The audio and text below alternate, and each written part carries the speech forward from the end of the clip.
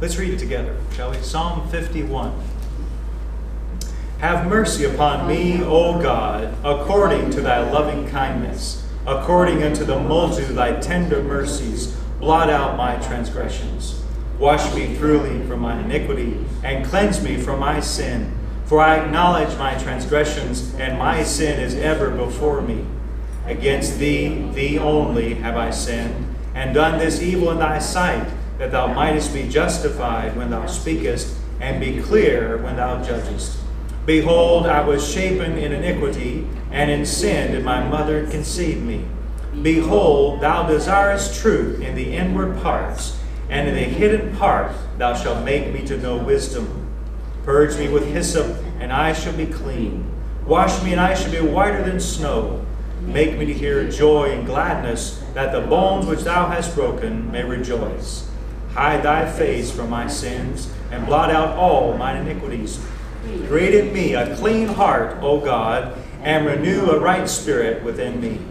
Cast me not away from thy presence, and take not thy Holy Spirit from me. Restore unto me the joy of thy salvation, and uphold me with thy free spirit. Then will I teach transgressors thy ways, and sinners shall be converted unto thee. Deliver me from blood guiltiness, O God, thou God of my salvation. And my tongue shall sing aloud of thy righteousness. O Lord, open thou my lips, and my mouth shall show forth thy praise. For thou desirest not sacrifice, else would I give it. Thou delightest not in burnt offering, the sacrifice of God, or a broken spirit, and a broken and a contrite heart, O God, thou wilt not despise. Do good in thy good pleasure unto Zion. Build thou the walls of Jerusalem. Then shalt thou be pleased with a sacrifice of righteousness, with burnt offering and whole burnt offering. Then shall they offer bullocks upon thine altar. And may the Lord add his blessings to the reading of his word today. The verses that I would like to stress to you this morning, verse number 6 and verse 10. Verse 6 again, behold, thou desirest truth in the inward parts. Inside. That's what God's most concerned about, not so much the outside. I know the outside and what we do, the actions of our life is important. But many times we can do the right things. We can have the right actions, but there can be something wrong with the inside. The inside doesn't match with the outside, like it may appear. God desires truth in the inward parts. God desires us to be honest, totally, completely honest with him. And in the hidden part, thou shalt make me to know wisdom. This is where God works, on the inside. Okay? We must not get too caught up in the outward appearance and what we look like as a Christian on the outside, or what people think of us as a Christian, but be more concerned about the inside. The outside will naturally be what it needs to be when the inside is right. We should not be worried so much about making sure the outside, our actions are right, without first dealing with God on the inside. Does that make any sense to you? I'm saying that you can pray, you can read your Bible, you can witness, you can give out tracts, you can sing, be faithful to church, all these things, and the inside is still not where it needs to be with God. We can go through these motions as a Christian, and it looks like we're doing okay, we're doing all the right things, but inside there could be a problem there. Okay. David was here getting to the root of things with his sin, right? With God. He was being honest before God. He was no longer going to try and hide it or put it off, or he was going to deal with it, right? When he was confronted by the prophet Nathan, Nathan says, "Thou art the man." Sometimes God says to us from his word, or through the preaching of God's word, "Thou art the man." You're the one. You've got this problem that you need to deal with on the inside with me. You need to be honest. God desires truth in the inward parts. David said, Lord, create in me, verse 10, clean heart. And renew a right spirit within me. We need to be in tune with Him. Amen. Oh, how important it is to be in tune. Just like a stringed instrument, from time to time, they have to be tuned. From time to time, we need tuning. We can't just let ourselves go. From time to time, there needs to be evaluation. We need to be reevaluated. Right? And we can think that we're in tune sometimes when we're not in tune, because we've gotten used to being out of tune. That's right. Our heart can deceive us. And it can say to us, oh, you're in tune. But you're not in tune. It can lie to us. It's a very deceitful thing. So we must come to God and be honest with Him and allow Him to work in our hearts. And He is the one. Notice, David says, create in me a clean heart. God is the one that makes a clean heart, not you. He's the one that does that. He's the one that does the tuning. Yes. He's the one that renews a right spirit within you. This is not something that at the snap of a finger that you can make happen on your own. It takes a work of God. And it has so much to do with our sincerity and honesty before Him. Wonderful passage. Thank God for this passage being in the Bible. Amen. It's precious to me. So precious. Go with me now to Jeremiah chapter 3. The message today has to do with being wholehearted before God. Serving, living for God with our whole heart. With my whole heart. Jeremiah has a lot to say about the heart. The will of man. Deep down on the inside. Where all those official decisions are made. Where the spirit, soul, and body meet. Jeremiah has much to say about the heart of man. Jeremiah chapter 3 and verse number 1. The Bible says, they say, if a man put away his wife, and she go from him, become another man's, shall he return unto her again? Shall not that land be greatly polluted? But thou hast played the harlot with many lovers, yet return again to me, saith the Lord. Isn't God forgiving? Isn't He so forgiving? Lift up thine eyes into the high place, and see where thou hast not been lean with, in the ways that thou hast sat for them as the Arabian in the wilderness, and thou hast polluted the land with thy whoredoms and with thy wickedness. Therefore the showers have been withholden, but the blessings of God in our life. Sometimes we miss out. I know God, He's good to us, okay? But there are special spiritual blessings that God gives to those that are truly honest with Him and desire to live for Him with their whole heart. Okay? There's a special closeness that they can have, that we can have with God. Therefore the showers, verse 3, have been withholden. There hath been no latter rain, and thou hast a whore's forehead. Thou refusest to be ashamed. Wilt thou not from this time cry unto me, my Father, thou art the guide of my youth? Will He reserve His anger forever? Will He keep it to the end? Behold, thou hast spoken and done evil things as thou couldest. The Lord said also unto me in the days of Josiah the king, hast thou seen that which backsliding Israel hath done? She is gone upon every mountain and under every green tree, and there hath played the harlot. And I said after that she done all these things, turn thou unto me, but she returned not. And her treacherous sister Judah saw it. Okay, so we're talking about here the northern kingdom Israel and the southern kingdom Judah. Now remember, Israel, the northern kingdom, went into exile, or they were conquered by the Assyrians, and then Judah was left. All right? Judah saw what God did to the northern kingdom. Sometimes we see how God deals with others about their sin.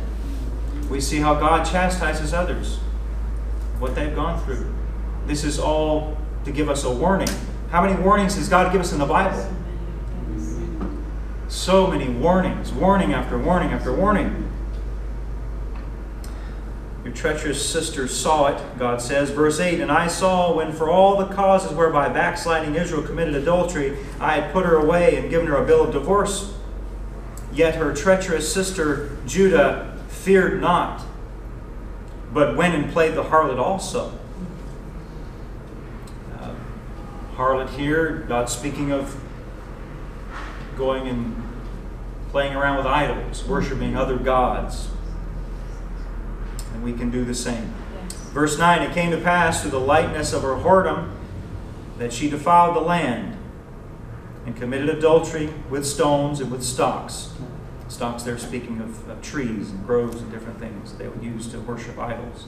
Verse 10, and yet for all this her treacherous sister Judah hath not turned unto me with her whole heart. Now notice this, but feignedly, saith the Lord. The word feignedly there means to pretend. It means to be hypocritical. She would appear that she had turned unto God with her whole heart, but God says, no, you're just pretending. You're just playing a game. You don't intend to serve me with your whole heart. A lot of God's people are like this. A lot of Christians are like this. A lot of them are like it and don't even realize they're in that state. Because they've gotten so used to being out of tune, they think they're in tune. They've convinced themselves that they're serving God with their whole heart, but meanwhile it's just with their half heart. They're serving God wholly with their half heart. And they're convinced themselves and told themselves and been deceived by their heart and thinking it's their whole heart, when it's not. God says, Judah hath not turned unto me with her whole heart, but feignedly. Verse 11, and the Lord said unto me, the backsliding Israel hath justified herself more than treacherous Judah.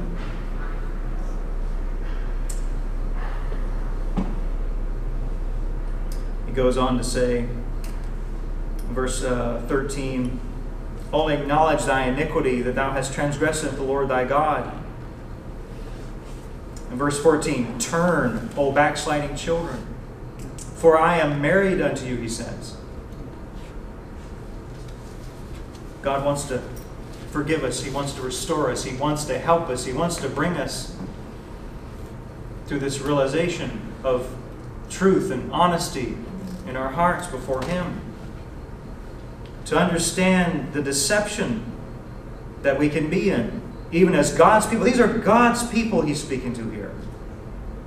Now, Jeremiah, he was sent to the house of Judah, the southern kingdom, at the very end, or close to the end, when God finally brought His wrath and His judgment against them through the Babylonians. Remember Nebuchadnezzar?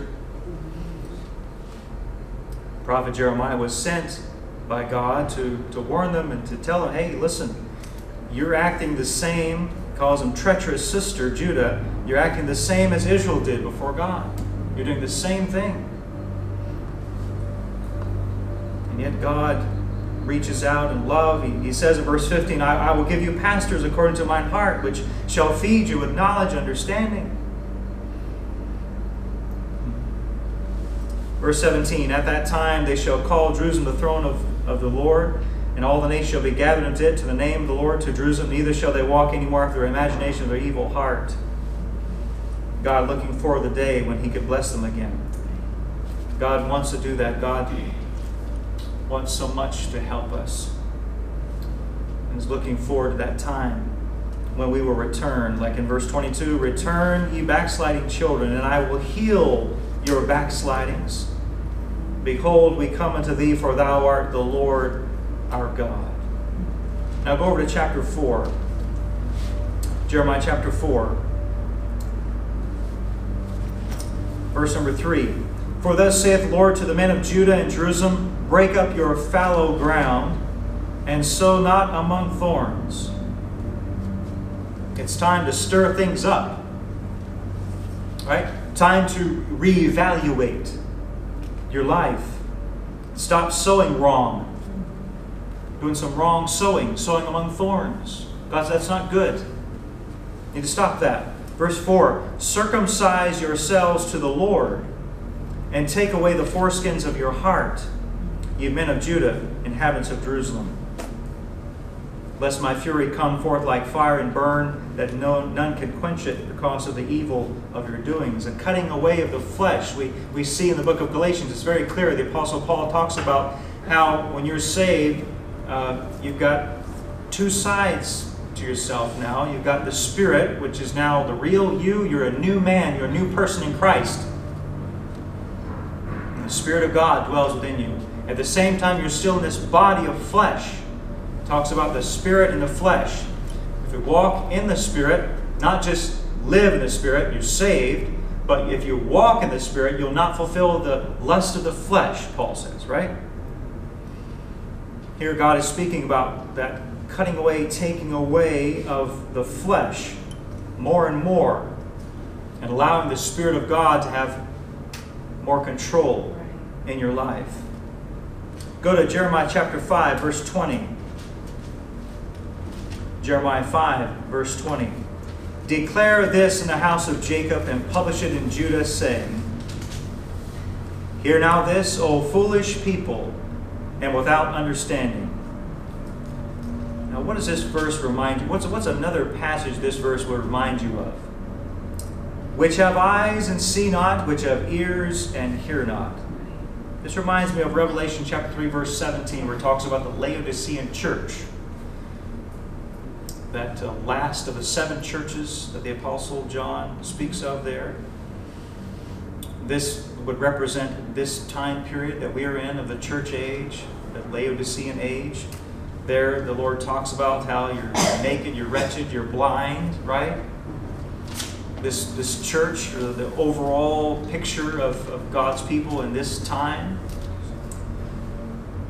Hear now this, O foolish people, and without understanding, which have eyes and see not, which have ears and hear not. Fear ye not me, saith the Lord? Will ye not tremble at my presence, which have placed the sand for a bound of the sea by a perpetual decree, that it cannot pass it?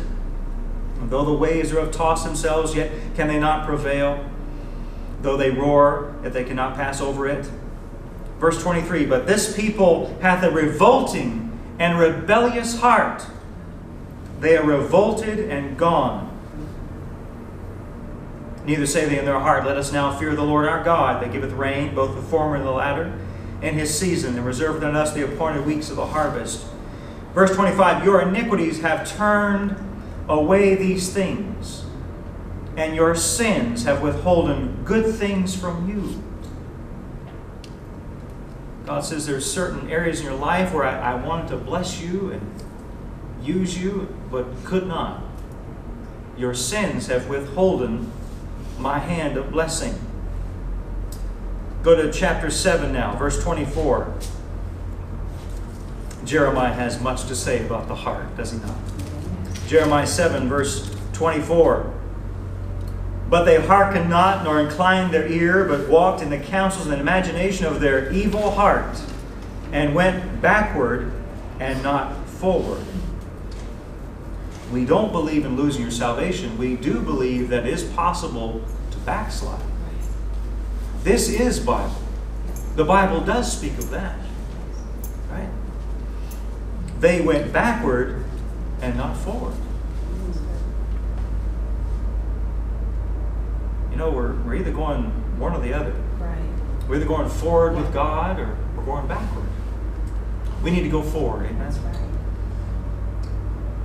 Chapter 9, look at verse 14. Jeremiah chapter 9, verse 14. Looking at some verses here and the great prophet concerning our heart.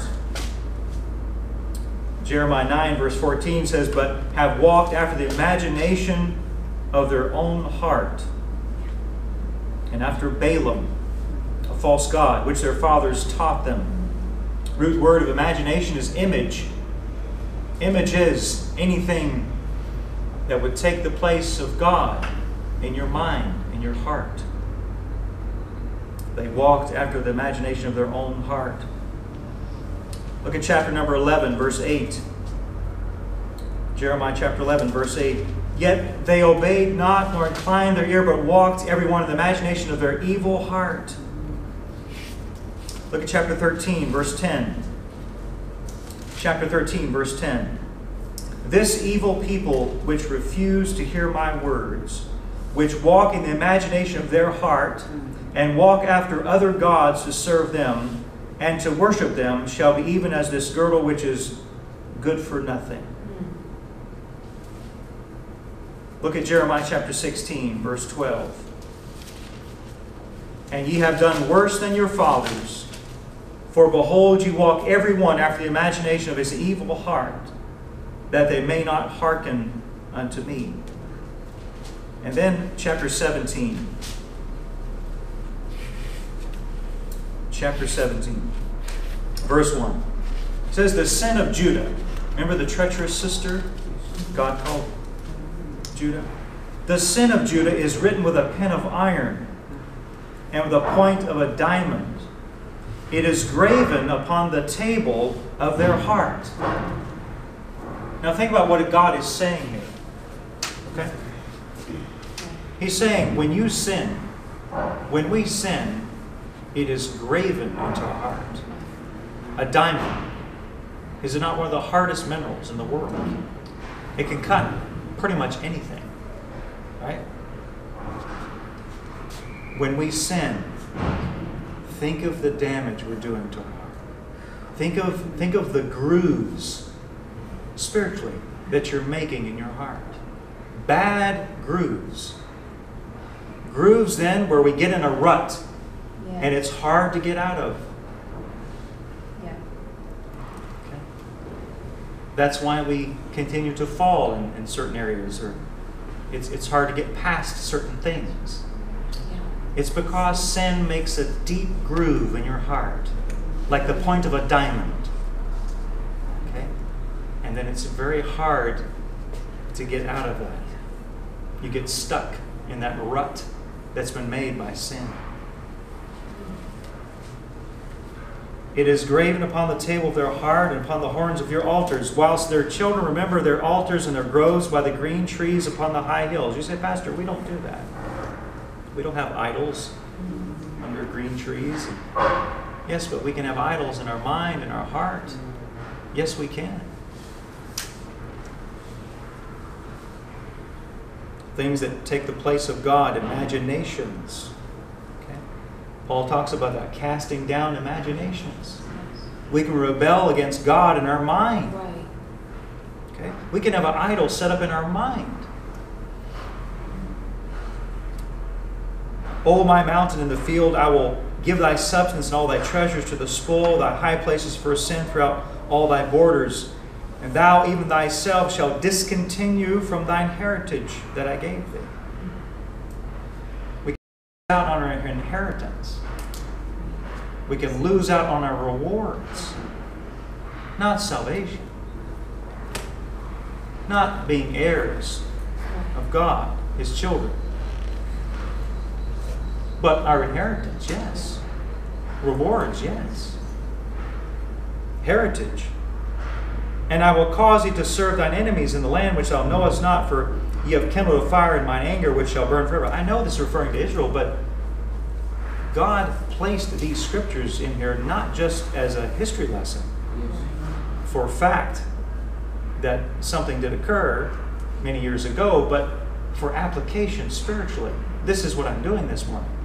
This is when God's Word becomes alive, real to you and to me, is when you apply it. And don't just read it like a history book. You have kindled a fire in mine anger, which shall burn forever. Thus saith the Lord, cursed be the man that trusteth in man, and maketh flesh his arm, and whose heart departeth from the Lord. For he shall be like the heath in the desert, and shall not see when good cometh, but shall inhabit the parched places in the wilderness, in a salt land and not inhabited. Blessed is the man that trusteth in the Lord, and whose hope the Lord is. He shall be as a tree planted by the waters, that spreadeth forth out her roots by the river, and shall not see when heat cometh, but her leaf shall be green. What passage of Scripture does that remind you of? Psalm 1:3. Amen. And shall not be careful in the year of drought, neither shall cease from yielding fruit. Now verse 9.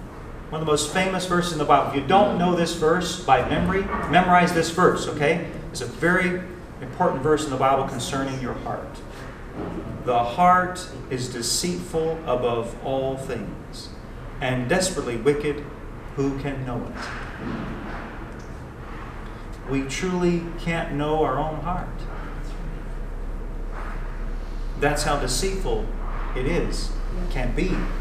It can trick us.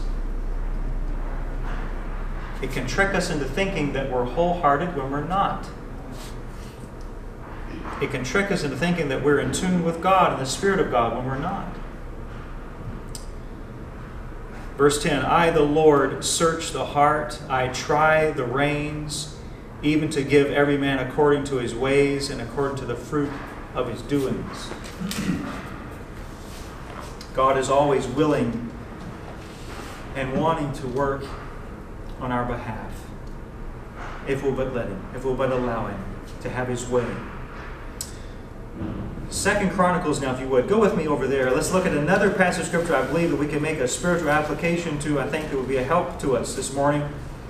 And it's in 2 Chronicles chapter 17. It has to do with one of the kings of Judah, that southern kingdom. Judah had most of the good kings, you might say, that loved God. Not all of them loved God. Not all of them were good kings, but I would say Judah had more good kings than Israel did. Jehoshaphat was one of those good kings of Judah.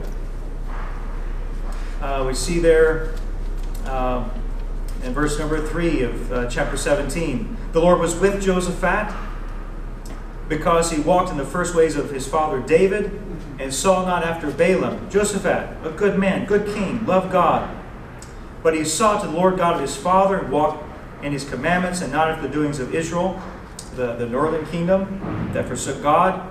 Therefore the Lord established the kingdom in his hand, and all Judah, the southern kingdom, brought to Jehoshaphat presents, and in riches and honor and abundance. But then I would like you to notice what happens in chapter 18, the very next chapter, verse number 1. It says, now Jehoshaphat had riches and honor and abundance, which God had given him. But then it says, and joined affinity with Ahab. He joined in an alliance with the northern kingdom, with the king Ahab. King Ahab was a wicked man, did not love God. He had a wicked wife. Remember her name? Jezebel. Oh, wicked woman. Right? Hated God. Hated the men of God. Persecuted the prophets. Right? Wanted to kill Elijah. Remember that? Wanted to kill the man of God. Commit murder. Wicked kingdom. The northern kingdom of Israel. Jehoshaphat, God's man, the one God had anointed to lead his people, the southern kingdom of Judah, joins an alliance with King Ahab, this wicked king. This is a type of us yoking up with our flesh, coming into an agreement with our flesh. This is where we have a divided heart. When we compromise with our flesh, we give in to our flesh. There's certain areas, certain weaknesses that we have. We know it's wrong because we're spiritually alive now. We're living in the new man. We've been given the Spirit of God. He tells us. He makes sure we know what's right. Okay, He tells us. His Word and the Spirit of God, our two parents, right? And yet, we join affinity with Ahab. And we make concessions with the enemy.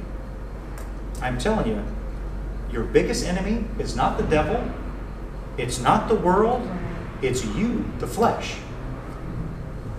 That the members, the body that you live in. It's not the real you if you're saved, but I'm saying it's part of you. Okay? And it's very real, and it's a very real enemy. It is the enemy.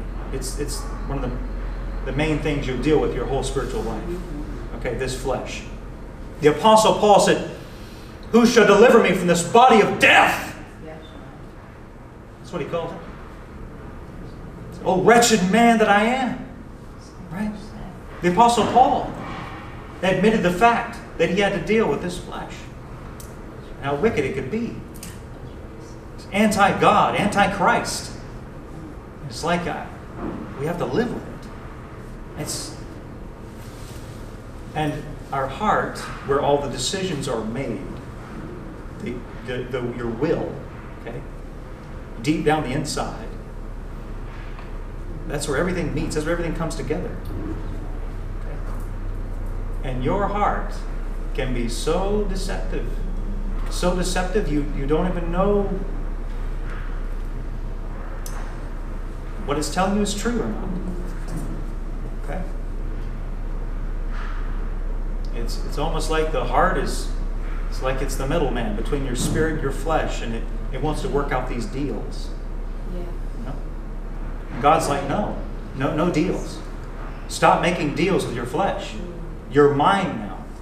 Okay? And one day you'll have a glorified body, but for now, you need to fight the good fight of faith, and you need to walk with me and allow me to have more and more control of your members in your body. And to have all of your heart, all of your will in line with me, under my control. Okay? Jehoshaphat made a great error. We do the same. We make concessions with our flesh. We join affinity with wickedness. Ahab was wicked. Look at chapter 19. 2 Chronicles, if you're still there, chapter 19. Verse 1. Jehoshaphat, the king of Judah, returned to his house in peace to Jerusalem. And Jehu, the son of Hanani, the seer, or a man of God, went out to meet him and said to Jehoshaphat, "Shouldest thou help the ungodly and love them that hate the Lord?" What were you doing? How could you do this? Joining affinity with such a wicked king as Ahab. Therefore is wrath upon thee from before the Lord. Nevertheless, there are good things found in thee, and thou hast taken away the groves out of the land of idol worship, and hast prepared thine heart to seek God. So sort of a rebuke, and at the same time an encouragement, all this together. Now look at chapter 20. Notice verse 3. Some good things about Jehoshaphat. He wasn't all bad. Jehoshaphat feared, it says in verse 3, and set himself to seek the Lord and proclaimed a fast throughout all Judah. They were being attacked by an enemy, by Moab. And Jehoshaphat says, let's seek the Lord. This was very good. Okay? Look at verse number 12. And he praised unto the Lord. That last phrase, but our eyes are upon thee. He looks to God, right, for the victory. Verse 21, he consulted with the people. He appointed singers unto the Lord that should praise the beauty of holiness as they went out before the army. To say, praise the Lord, for his mercy endureth forever. Music with going out to battle, that's an Israelite thing. That's a Jewish thing. It wasn't the Scottish or the British that got that going. God's people a long time ago. Verse 22, and when they began to sing and to praise the Lord, or when they began to sing and praise, the Lord set ambushments against the children of Ammon and Moab and Mount Seir, which were come against Judah, and they were smitten. God fought their battle for them. A great victory, right? Jehoshaphat was a good king. And I'm not saying you're all bad here today. Okay, don't get me wrong. Okay, there are good things in you that God has put there. He saved you, and you have the Spirit of God that dwells within you. So I'm not saying there's no hope. I'm not saying that, I'm not trying to discourage you today. All right? I'm trying to warn you about your heart. Because I know what God's showing me about my heart. And it's pretty scary. So I'm just passing on what God has showed me. All right? Like Jehoshaphat, I know if you're saved here today, there's a part of you that loves God and wants to do what's right.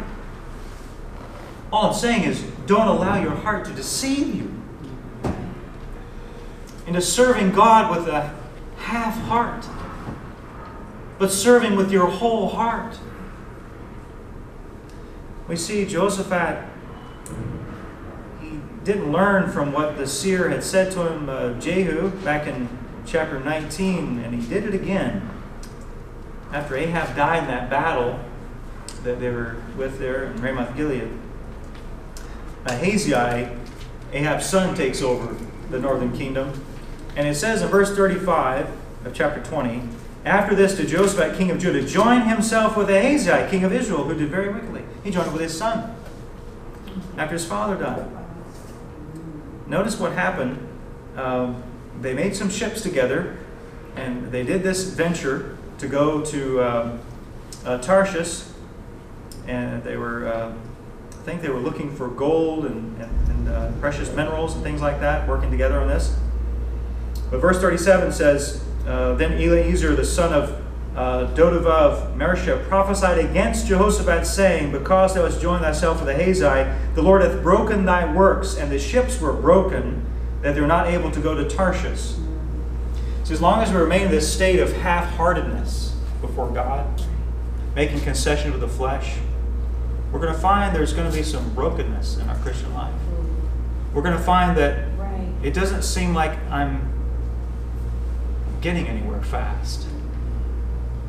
It seems like I'm always kind of struggling spiritually. I don't find myself getting as close to God and growing in grace like I should. I'm struggling. I feel like something's not right. There's some brokenness there in my life. This is results of half-heartedness, of joint affinity with Ahab, making concessions with our flesh, not willing to allow God to circumcise our heart and to cut away that flesh in our life so He can be more and more in charge and control of all of us, all of our heart. Now, going to another illustration of Scripture, go to Joshua chapter 1. Joshua chapter 1. Here are the people of Israel. They come into the promised land. This was God's design way back, but they did not go into the land as God desired them to. They turned back. Now Moses has died. Joshua's taken over as the new leader of Israel. And it's time. It's time to go into the land. Is it not time? Right. Is it not time for you to go into the land of milk and honey? To go into that land of victorious Christian life? Is it not time? That's good. When will it be time for you to deny your flesh? When will it be time for you to deny yourself and take up the cross and follow God daily? Follow Christ daily. Not just on Sundays. Not just when you're feeling good. But all the time. All right? God, you're in charge. I don't dare think a thought. Not even think a thought without you being in control. When will it be time? It was time for them to go in. God says to Joshua, verse 2, go over this Jordan. Go over this Jordan. This is just as significant as the Red Sea. I know salvation is totally awesome. Amen? To be saved. And what it must have been to go through the Red Sea. But this has its place of significance. I would say just as much. They went through the Jordan just like the Red Sea. The waters parted just like the Red Sea. Did they get saved again? Is that what this is? No. But they got to a place where they were wholehearted. They got to a place in their spiritual life where they were totally submitted. And they said, no more concessions with the flesh. No more. And this is where they began this journey of victory, right? I know they had a few struggles along the way, but most of it was victory. And God did some incredible things. Is God doing incredible things in your life? Do you see God working and doing some wonderful things for you? Or is He just there? And your relationship with Him is kind of stale. It's just, He's there, He's my God, He saved me. But is it rich? Is it full of milk and honey and victory? That's good. They were in tune with God. Right? They were so in tune they could walk around a city and the walls would come down. When they shouted, there was something about that shout that shook the ground. Because God was on their side. They were in tune with Him. Are we in tune? Can God shake the ground around you? Can God show up in your life and do some amazing things? He can. God encourages Joshua here in chapter 1. Go over this Jordan. Don't remain here. Give me your whole heart, Christian. Go over into the promised land. Don't stay in this wilderness. I've got more for you. Okay? Stop looking back towards Egypt. Is that not what they were doing, the Israelites in the wilderness? They kept looking back towards Egypt. Wanting the leeks and onions again. Wanting to go back at times. Right? Concessions with the flesh. This is what this is a picture of. Did they ever go back? No. They never lost their salvation. They never went back to Egypt. Okay? As a country, as usual. But they were looking and murmuring and complaining, right, to Moses a lot. Like we do, right, from time to time. No, let's go over this Jordan. It was significant. God parted the waters for them. Just like the Red Sea. This is a type of the transformation that God wants to do in us. To take us to another level. To take us to a level of maturity. So we stop being babies. And grow up into Christ. Where He's in charge of not just the spirit, the inner man, where His Spirit dwells, but all of you. Your heart, your will, your body, your members, everything. Right? This is God's will. Look at verse number 3. Chapter 3, verse 8. Joshua chapter 3, verse 8. He said, to bear the ark of the covenant before you. He says, you shall, when you come to the brink of the water of the Jordan, ye shall stand still in the Jordan. The Ark of the Covenant, speaking of the presence of God. Amen. And when they followed the Ark of God, and they went into the Jordan, it was dry ground. The waters on the north side of the Jordan stayed like a heap, right? And then all of this was dry. And all the people of Israel went over. Same way God did the Red Sea, dry ground, a miracle. Amen. And when they all crossed over, the Jordan started to flow again behind them. All right? And now the Jordan River is behind them. And now there is this natural barrier between them and the past and the wilderness. Just like there was when they were in the wilderness and the natural barrier of the Red Sea. There's no going back to being lost again. There's no going back to Egypt. There's the natural barrier of the Red Sea. God's not going to open it for you to go back and get unsaved again. It's not going to happen. How significant is this?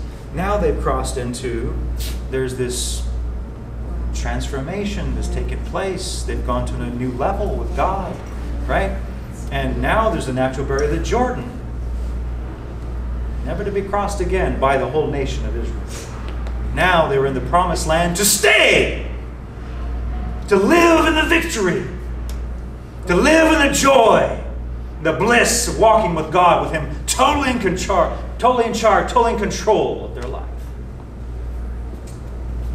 It's significant.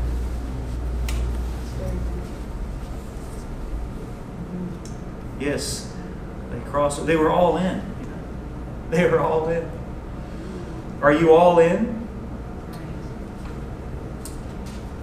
When they crossed over, they set up memorials so their children would remember what had happened. They set up the stones. Remember that? The 12 stones.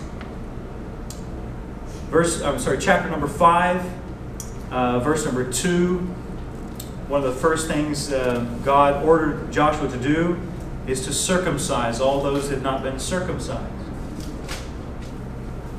Again, this points back to that passage we read earlier in Jeremiah chapter 4 and verse 4. Circumcision of the heart, cutting away the flesh. Right? Allowing the Spirit of God to have more and more control in our life. Great spiritual picture here. This was important for that flesh to be cut away. Chapter 5, verse number 11.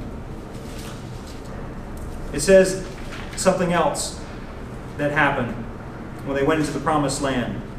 They did eat of the old corn of the land on the morrow after the Passover, unleavened cakes and parched corn the selfsame day. And notice verse 12, and the manna ceased on the morrow. Remember the manna? Remember that stuff that God rained down from heaven? They just pick it off the ground and eat it. Remember that? It was fresh every morning. The manna ceased when they went to the promised land. And they started to eat of the corn of the land. They started to eat of the fruit of the land of Canaan that year, it said. Amen. No more baby food. Right. No more baby food.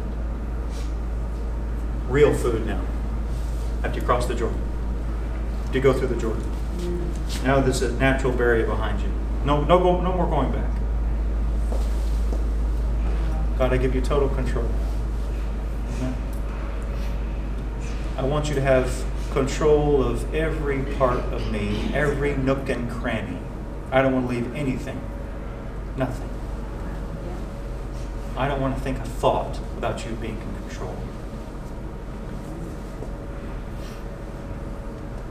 They start eating real food from the ground. Amen. Maturity. Speaks of spiritual maturity. In verse 13, Jesus shows up in the Old Testament. You say, was Jesus in the Old Testament? Certainly it was. Many times.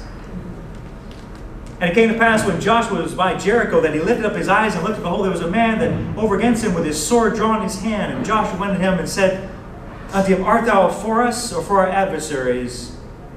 And he said, nay, but as a captain of the host of the Lord am I now come. And Joshua fell with his face to the earth and did worship. And said unto him, what saith my Lord to his servant? Here's something to keep in mind. Angels would not allow you to worship them. An angel of God will never allow you to worship them. This was not an angel. This was God. Amen? Verse 15, and the captain of the Lord's host said unto Joshua, loose thy shoe from off thy foot, for the place where thou standest is holy. And Joshua did so. This speaks of a more holy, dedicated life to God's service. This is where God wants to bring us to be more holy, more dedicated, more consecrated unto Him. That's right. Your flesh ain't going to like it, but that's okay.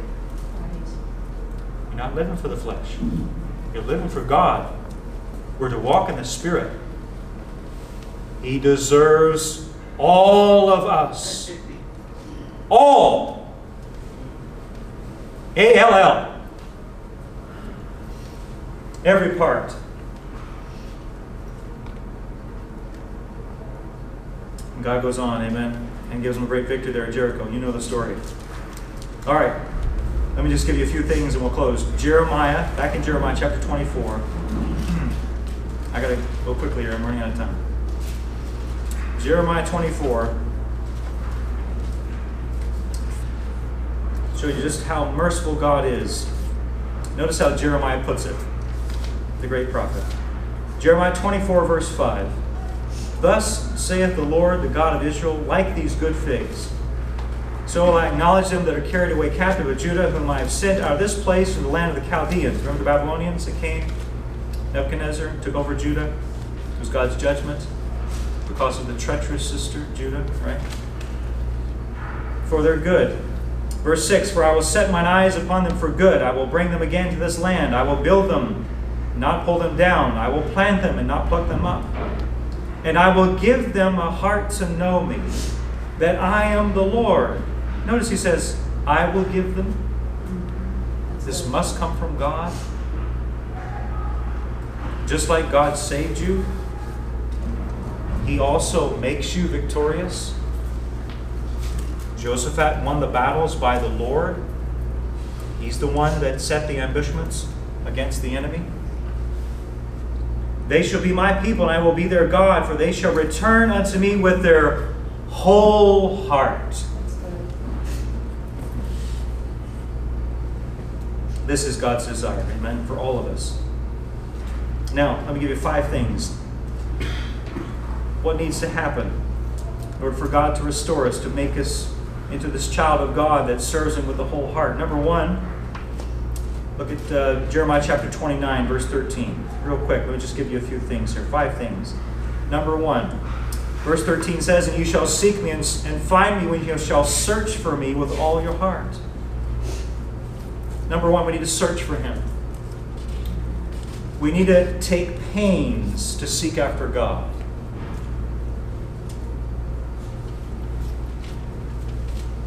We need to take pains to search after God. Do we casually seek after God? This is our problem. Stop casually seeking after God. Seek after God as if there was hidden treasure in your backyard. Right. There was some massive treasure buried somewhere in your backyard. I guarantee if you knew this for a fact, it could be substantiated, you knew it, you'd be renting a backhoe, you'd be doing something, right? And you'd be doing some digging, right? You'd be really getting into it. You'd be all into it. Yeah. You'd be really excited, wouldn't you? Yeah. If you had to get a loan from the bank to search your whole yard and find, you do it because you know that's not a big deal when I find the treasure, right? But do we search for God like hidden treasure? Without faith it is impossible to please Him. For they that come to God must believe that He is, and He's a rewarder of them that diligently seek Him. Why are we not being rewarded? Why are we not going over the Jordan? Maybe it's because one of the reasons we're not willing to seek after Him with our whole heart. We're not really willing to put our heart into this thing. That should prove to us right there that we're half-hearted. That should make us realize right there, that should make us wake up and say, you know, the very fact that I don't seek after God like for hidden treasure, that says right there could be some issues there with my heart. Maybe I'm not as wholehearted as I thought I was. Right? If we're honest, will you be honest today? Will you be honest with God? We need to take pains to seek after God and search for Him with all our heart. Number 2, chapter 31, verse 21. Jeremiah 31, verse 21. Says, set thee up waymarks and make thee high heaps. Set thine heart toward the highway, even the way which thou wentest. Turn again, O Virgin of Israel, turn again to these thy cities. We need to turn back from the way that we came away from God. This is a picture talking about backsliding. We can think of the prodigal son that left his father's home and went astray into the world. We need to turn back to God from our backsliding, from whatever way that we've taken away from God, whatever idols, imaginations, anything that's taken the place of God. We need to turn from these things and turn back to God from the way we came. Go back to Zion. Leave Chaldea, leave Babylon, and go back to Zion out of exile and return to the Lord, return into the land of blessing. We need to turn back. Amen. It says here an interesting thing. It says to make waymarks. Make waymarks, make the high heaps. Make markings along the way for others. Amen. To be an example to others that this is the way to go, to turn back to God. Be a good example. Right. Don't be a bad example. Be a good spiritual example. By the grace of God, we can be, if we make the right choices, if we respond the right way to God. I realize God does it in us and through us, but it is our free will to make the choices, though. Yes. Just like when you come to God to be saved, that was your choice, and God did all the saving, but there was still that response. Likewise, to grow spiritually, to go over the Jordan, to go into that victorious land of milk and honey with God, victorious Christian life, has to do with a response, a choice that we make. That yes, God, you have every nook and cranny, everything. Right? I want to be wholehearted, God, with you. I will turn again. I will not keep going the way I've been going. I will not stay in this rut. There have been some ruts that have been made in my heart. Yes. Like with the point of a diamond. I will not stay in that. I will realize and see by certain signs that you give me that it looks like, no, I'm not wholehearted. I thought I was, but my heart deceived me. Okay? The flesh, the heart can be tricky things. Very tricky. Just like the devil. Okay? But God, I see now these things, and Lord, I'm responding to that. God, I will turn again. Jeremiah, another thing, Jeremiah 31:33, number 3. Number 1, search for him. Number 2, turn again. Number 3 is in Jeremiah 31, verse 33. It says, but this shall be the covenant that I will make with the house of Israel after those days, saith the Lord. I will put my law in their inward parts and write it in their hearts, and will be their God, and they shall be my people. Notice he says, after those days. It's going to take a while. We need to be patient. Amen? We need to be patient and let God have his perfect work. Because it might not all happen as quickly as you'd like it to happen. Right. God being in full control. And Yeah. still, the ruts are there. It's going to take a while to sand those down and for God to do a work to get things back where they need to be. Okay? So be patient with God. After these days, okay, I'll put my law in your hearts and things are going to be much better, but you got to keep going the right direction, though, and responding the right way to God. Right. That's very Keep good. yielding. Keep submitting. Yes, God. Lord, you have all of me. Yes, every nook and cranny. All of me. Every part. Right? I hold nothing back.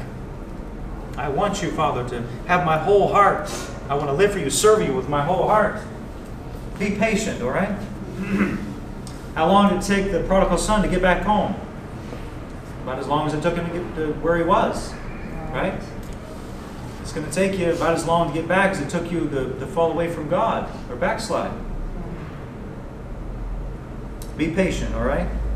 And who knows, God may be even merciful in that, in the time it takes to get back to where you need to be.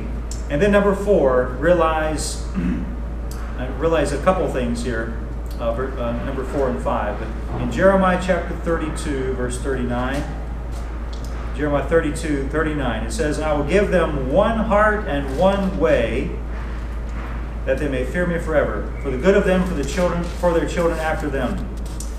Realize, number 4, that God is the giver of one heart. He transforms us as we yield to Him. Okay? He's the giver. He's the one that makes that one heart within you. It's not something that you can just turn on by yourself. It takes a work of God. Just like in salvation. Right. As much of a miracle as crossing the Red Sea was and coming out of the world, coming out of Egypt. And it's just as much a miracle as crossing the Jordan and going into this victorious Christian life. This takes a miracle of God. I'm not saying you're getting saved again. Okay, don't get me wrong. Okay? Don't misunderstand me. I'm not saying that. But the Bible does talk about that rest. Yes. The rest for your souls, Christ said, right? Hebrews chapter 4. Go home and read Hebrews chapter 4 today. It talks about that rest to the people of God. All of these things that happen in the Old Testament, they are typologies of our spiritual life today, right here and now. We can apply them to our life. Yes. And this transformation, as you mature in the Lord and go to this next level with God, this is a miracle. This is a work of God. Okay? Realize that. All right? Keep that in mind. And the last thing, let me leave you with this, is also here in Jeremiah chapter 32 in verse number 40. And I will make an everlasting covenant with them, and I will not turn away from them to do them good, but I will put my... Just like he said in verse 39, I will give them one heart. It's God that does the giving. Notice it's God here in verse 40. I will put my fear in their hearts, that they shall not depart from me. It is also, we must understand that God places His fear in our hearts. I don't know, many times I've thought to myself, God, I got to fear you more. I need to fear you. Right. But it is God that places His fear within your heart. He says, I will put my fear in their heart. This all happens as we respond to God in the right way. That's right.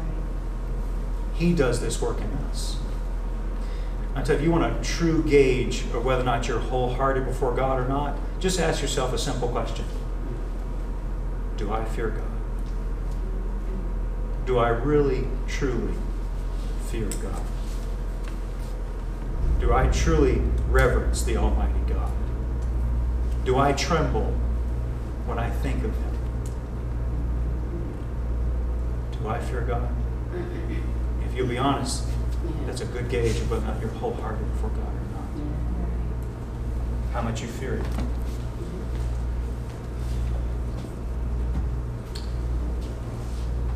Our whole heart. Amen. God wants our whole heart. He's deserving of our whole heart. He's deserving of my whole heart. Yes, He is. But I must admit to you today, my heart is deceiving. It's so deceptive. Many times have I told myself, you're wholehearted. Most of the time. Right? You're okay. My heart telling me I'm in tune. But I'm not. You know? It's so deceptive. So deceptive. I thought of this, another illustration.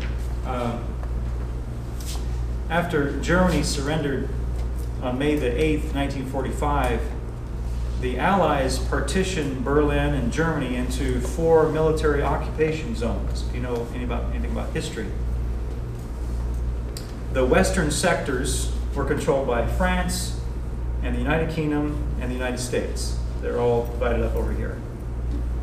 They were merged on May the 23rd, 1949 to form the FRG, or the Federal Republic of Germany. On October the 7th, 1949, the eastern sector, or the Soviet zone, became the German, or the JDR, the German Democratic Republic.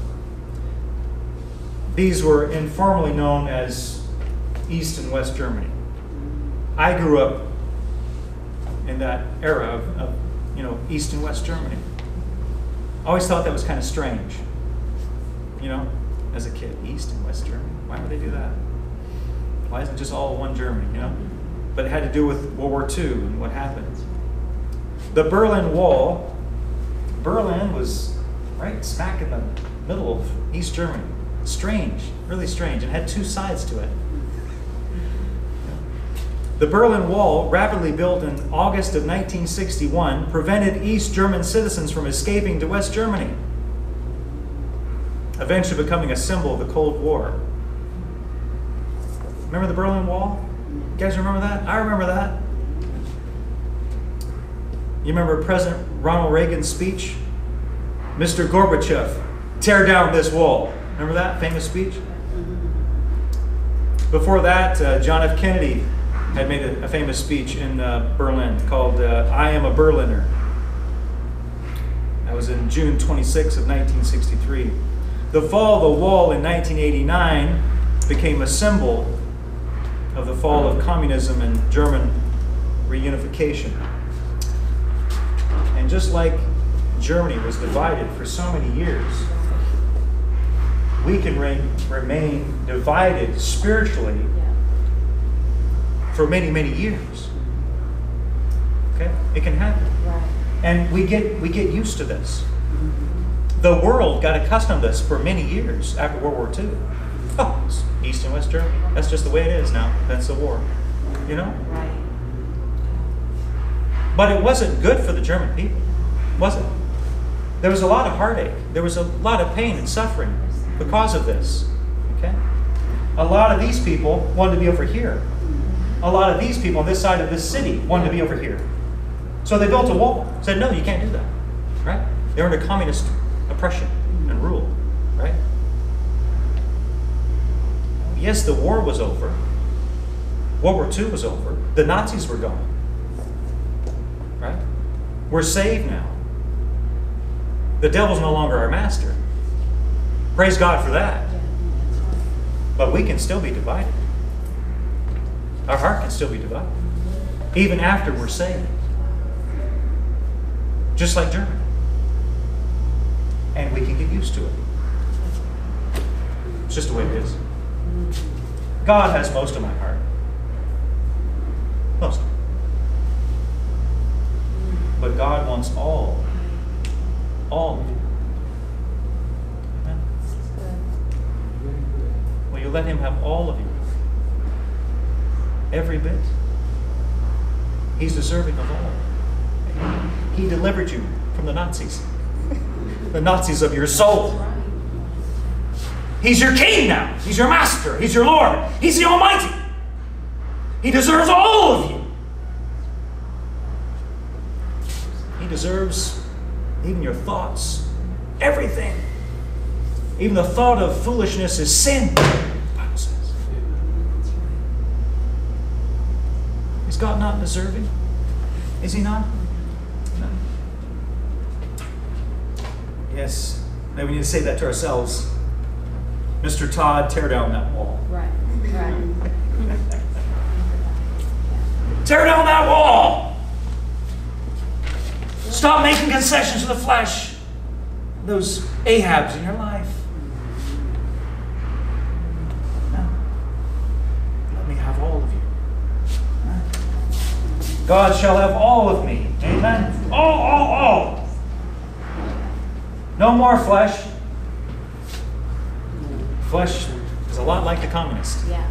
Yes. Oh, No. totalitarian, right? The flesh is not satisfied with just concessions or a little bit of compromise. It wants to increase more and more and take more of this away from you and God and your relationship with the Lord. It will steal your joy, your peace, this great love that God's done in your heart, Christian. Okay? God shall have all. My whole heart. Be careful of your heart.